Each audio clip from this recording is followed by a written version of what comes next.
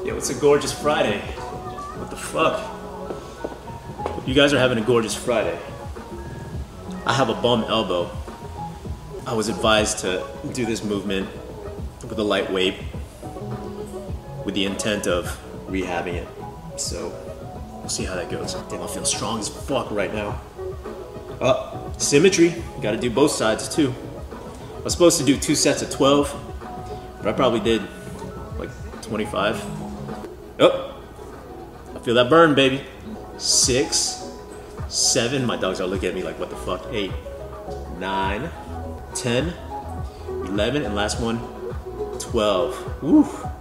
Yeah, that feels really good. See, I do more than just CrossFit, guys. I do this stuff too. Today is a fucking blessing because I finally get to close a chapter on an ordeal which I've been dealing with since October. So October, November, December, about 3 months where I've been having to deal with identity theft. Identity theft blows big time. If you've never dealt with it, trust me, it's a pain in the ass. You have to have patience. You need to be persistent, disciplined on how you keep your emotions. You don't want to panic. I think those were the key things for me to be able to deal with this bullshit. So let's go take a walk. We're gonna go to the bank. Oh, heavy. Once again, it's another beautiful day outside. It was a little chilly this morning, but it's kind of warmed up a little bit, so I don't have to wear a jacket today. So my current institution is Bank of America. Nothing against the employees of Bank of America, but Bank of America as a service, particularly in the fraud division, they fucking suck. It's very slow process. I mean, the amount of time that it took for them to actually get my funds credited back to me, 3 fucking months went by. And during that time, we had Thanksgiving, we had Christmas, you know? But yeah, it was very slow. But you know what? I'm thankful that I finally got my shit back. It wasn't a fun time. It was definitely a challenging time. But a challenging time that I would repeat again. Just because it was, there's that theme again, the unknown. Never had this happen to me before. Didn't know how I would respond to it, but with a little bit of help and a lot of faith, things were cool. So during this ordeal, I actually did learn a lot of new things, particularly with the way I dealt with people. When all this shit went down the first time, I was infuriated. I was very, very upset. I was ready to rip another asshole on any individual that was involved in helping me out, because that's how pissed off I was. And I'm pretty sure you would be too, especially when you got all your funds taken away from you. So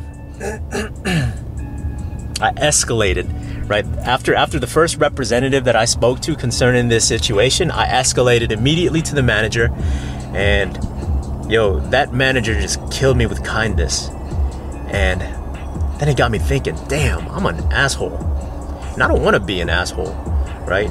If you want to get something done, you can't be an asshole about it. So that was an epiphany for me, right? Instead of using anger to fuel getting things done, I used solid judgment, better thinking, and better critical skills. Better critical thinking skills, that's what I meant. And you know what? I was able to actually get the ball rolling. Now, once I finally got the investigation underway, that was completely out of my control. I couldn't do anything about it except for be patient. In an effort to be persistent, though, I consistently followed up. I was working with the same rep. That's consistency right there. Working with the same person, because they walk that journey with you, right? So big ups to the representative that helped me through this ordeal. I mean, he exemplified patience that I couldn't even, deal with. And it's funny because, like, the amount of empathy. It actually made me feel good as a customer. So yes, be empathetic. That's something that I learned. Whenever somebody's going through an issue, be empathetic. Being sympathetic, cool. But if you can, be in the shoes of that person, I feel like that's a more effective way of helping somebody cope with a problem. Take that as a piece of wisdom that I gained over the past few months.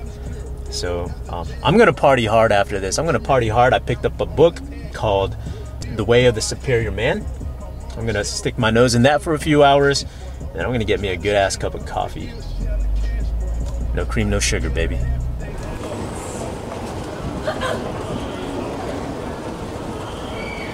Oh shit. My name is not Alexis. Whoops. Time to go back. Let's rectify this issue real quick. Sorry, ma'am, I picked up the wrong cup. This is for an Alexis. That's me, I'm Alexis. Oh, hey. I'm sorry about that. I can make you another one. Oh, it's okay. I'll take this one. You didn't have it. I didn't have it. Is that your brewed coffee? This is? Yeah. All right, appreciate it. Sorry about that. Oh, that's okay.